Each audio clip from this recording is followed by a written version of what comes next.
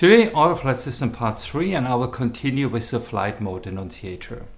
In Part 2, we've got a general overview of the Flight Mode Annunciator and discussed the different thrust modes and Autoflight System messages displayed on the first column of the FMA. Okay, for an after crossing, turn right. Foxtrot Delta Delta 0, wind 270 degrees, 16 knots, runway 02, cleared for takeoff. Hello, I'm happy that you're here again today. Our objective, the FMA, and we will continue with the vertical modes populated in the second column of the FMA. We see here a quick summary of the most important active vertical modes: SRS, open climb, climb, altitude star, altitude, altitude constraint star, altitude constraint, altitude cruise, open descent, and descent. A quick reminder, active modes are always displayed in green color. Let's go step by step. Our first vertical mode we want to talk about is SRS. By the way, you see on my presentation, besides SRS mode in the second column, other modes, i.e. thrust modes, displayed as well. I did this not to confuse you, but help you to understand that certain modes are related to other modes, like SRS. SRS means the speed reference system is engaged, a mode which is available as Srs Takeoff and Srs Go Round depending on the flight phase. The FMA displays, however, only the abbreviation SRS in green. SRS is a managed vertical mode. To engage Srs Takeoff, certain requirements must be met. The aircraft has to be on the ground for a minimum time of 30 seconds. V2 has been inserted on the takeoff panel of the FMS performance page. Quick reminder, V2 is the takeoff safety speed. The slats are extended, and the flight crew sets all thrust levers to either toggle or flex MCT in case flex has been previously selected on the takeoff panel of the FMS performance page. Now let's look at the differences to Srs Go Round. Even if the FMA looks the same in terms of the green Srs indication, some requirements are different. To engage Srs Go Round, the aircraft has to be airborne, or with less than 30 seconds on the ground. For the A380, at least 2 thrust levers. For the A350, 1 thrust lever has to be set to toggle to initialize the go-round process. And the slats flaps configuration, and I'm talking about either the actual slats flaps position or the flaps lever position, has to be different from fully retracted, and the flaps lever position is not at 0. In case of a go-round initialization and engaging Srs Go Round, the speed of the aircraft is controlled by the elevators in order to fly the aircraft along a positive vertical path. Additionally, the guidance law introduces a flight path angle protection guaranteeing a positive climb, and a pitch angle protection limits the aircraft nose up position to a maximum of 22.5 degrees. The speed target will be the speed at go-round engagement and is memorized for the remainder of the SRS phase. The lower limit of the target speed is the approach that the prims have memorized at 700 feet radar altimeter height. Open climb is a vertical thrust mode, so thrust is not controlling the speed but providing stable climb thrust. Open climb will engage under the following conditions. On the AFSCP, an altitude is selected which is above the aircraft altitude, and the pilot flying pulls the altitude selector knob, but land mode must not be engaged. In case Srs Go Round is presently engaged, the aircraft needs to be above 100 feet radar altimeter height. And last but not least, the aircraft has to be minimum time of 5 seconds airborne. Open climb will engage as well when presently in SRS and the aircraft reaches the acceleration altitude with open climb arm before. and open climb will engage if presently in SRS and the pilot flying pulls the speed Mach knob. However, the selected altitude in the altitude selector window on the AFSCP must be above the aircraft altitude. And in case of SRS go-around, the aircraft must be above a radar altimeter height of 100 feet. And finally, the aircraft must be airborne for a minimum time of 5 seconds. By the way, whenever open climb engages, altitude will be armed automatically as displayed by the blue Alt in the second row. I will talk about the armed modes in the next video. Open climb and climb modes are always associated with an altitude mode, which makes sense, I would say. The moment we decide to climb, we need to have a target altitude selected to climb. I guess the moon would be too far away. Now climb mode is engaged, and in contrast to open climb, climb is a managed vertical mode as we climb to a specific altitude managed by the FMS. Alt is armed, as we can see in the second row. Let's have a look at the engagement requirements.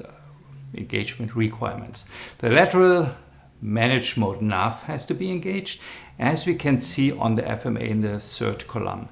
As the aircraft is flying managed, i.e. it is following the FMS guidance, neither the descent nor the approach phase must be activated. The vertical flight plan has to be valid, which means no flight plan discontinuity is immediately ahead in the flight plan. And similar to restrictions we've seen in other modes, the aircraft has to be airborne, this time for a minimum of 5 seconds. One of the following conditions will engage climb. The altitude selected on the AFSCP is above the present aircraft altitude and the pilot flying pushes the altitude selector knob on the AFSCP, or in case SRS is engaged with climb armed, the aircraft reaches the acceleration altitude, or in case of a climb interruption due to a present altitude constraint and climb is armed, the moment the constraint has been passed, climb will engage again. Our next mode, altitude star. Alt star is the altitude acquire mode for the upcoming altitude selected on the AFSCP. It engages once the aircraft reaches the SONIM capture zone, which is within 250 feet of the selected target altitude.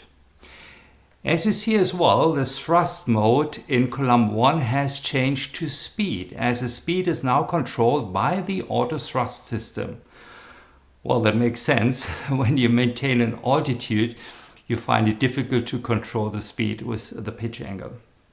Once the aircraft has leveled off at the target altitude selected on the AFSCP, Alt star engages and disengages and Alt engages. Here we see a minor change on the FMA. Instead of Alt, we read Alt cruise. Why? Alt cruise is the cruising altitude programmed in the FMS. As long as the aircraft is flying any lower altitude selected on the AFSCP as programmed in the FMA displays Alt. The moment the AFSCP selected altitude and FMS cruising altitude are the same, the FMA reads Alt cruise. Altitude constraint star, again in acquire mode, in this case of an altitude constraint. Now Alt constraint star is engaged and captures the upcoming altitude constraint. With Alt constraint displayed, the altitude hold mode is engaged and holds the constraint altitude. Let's have a quick look at the engagement conditions. The first option, Alt constraint engages if Alt constraint star is engaged and as soon as the pilot flying is pressing the altitude push button on the AFSCP, or the second option would be pushing the altitude selector knob on the AFSCP, but that will be valid only if altitude is engaged, the aircraft altitude corresponds to the constraint altitude, the altitude set in the altitude selector window on the AFSCP is higher than the present aircraft altitude, nav is engaged, the FMS flight phase is neither in descent nor in approach, and the vertical flight path is valid. The third option would be pushing the altitude selector knob on the AFSCP, but again only if altitude is engaged. The aircraft altitude corresponds to the constraint altitude. This time the altitude set in the altitude selector window on the AFSCP is lower than the aircraft altitude. Nav or lock star or lock is engaged, and the FMS flight phase is not in takeoff or climb or go around phase. Our next engaged vertical mode, open descent, is a selected mode. The pilot flying initializes this mode by pulling the altitude selector knob on the AFSCP with a lower target altitude selected. Engine thrust will reduce to idle as there is no managed vertical profile available. In difference here, the descent mode. Now the lateral mode is nav. That means the vertical descent profile is managed by the FMS. Thrust will be in thrust descent, but could be in thrust idle as well. In descent mode, the aircraft plans to follow the computed vertical descent profile, which is based on atmospheric forecasts. In the ideal situation, it would be a descent in thrust descent, always with a certain amount of power. Should the actual atmospheric conditions be different, i.e. more tailwind, then thrust idle will be chosen by the prims to compensate for getting high on profile. Let's take a look at a few more mode options for the vertical navigation. The presentation gives us a summary. We read vertical speed. The blue axis stay for selectable climb or descent values in feet. Then we have flight path angle with the selectable degree value, glide slope star, glide slope, flight management system glide slope, and Tikkas. Let's see. With vertical speed and a selected negative or positive value set on the AFSCP, the mode will engage by pulling the vertical speed knob on the AFSCP. In our case, the aircraft would descend with a vertical rate of 500 feet per minute. When flight path angle mode is selected, a climb or descent angle can be selected and is displayed on the FMA. In my example, a descent angle of 3 degrees. Now we come to the vertical guidance modes depending on a valid glide slope beam. Glide slope star is engaged, again a capture mode, in this case to intercept a received glide slope signal. In order to engage a GS star, GS was armed before and lock star or lock is engaged. In our example, lock is engaged already. The capture zone of the glide slope is reached when the glide slope deviation is less than 2 dot on the ILS glide slope scale. GS is our next vertical mode. There are also a few conditions which need to be accomplished before GS star disengages and GS will engage. The glide slope engages when lock or GS star are engaged and the aircraft becomes established on the glide slope beam. That requires that GS star has been engaged for more than 15 seconds and the glide slope deviation becomes less than 0.3 dot on the ILS glide slope scale. Now we come to a vertical mode guided by the flight management system. FS glide slope star, or abbreviated FGS star, is the capture mode of the FMS vertical descent path for approach. To be able to fly an FMS approach, at least one FMS must be operative and at least one MMR is able to compute the FMS vertical guidance named FMS glide slope and the FMS lateral guidance named FMS localizer. A few requirements have to be fulfilled. FGS star will engage as soon as the aircraft reaches the capture zone of the FGS beam and FGS has been armed, and lock star or lock or FLOC star or FLOC is engaged and once FGS is engaged, the Airbus tracks the FMS glide slope. However, before FGS will engage, FGS star must be engaged and the Airbus becomes established on the FGS path. To become established, FGS star must have been engaged for more than 15 seconds and the path deviation reduces to less than 0.3 dot. The next mode I like to talk about is Tikkas. We see now the Tikkas mode is active by the green color and displayed in the first row of the vertical modes. Tikkas stands for Traffic Collision Avoidance System, a system which detects and displays surrounding aircraft that have a transponder. The system calculates possible collision threats and gives adequate information to the flight crew.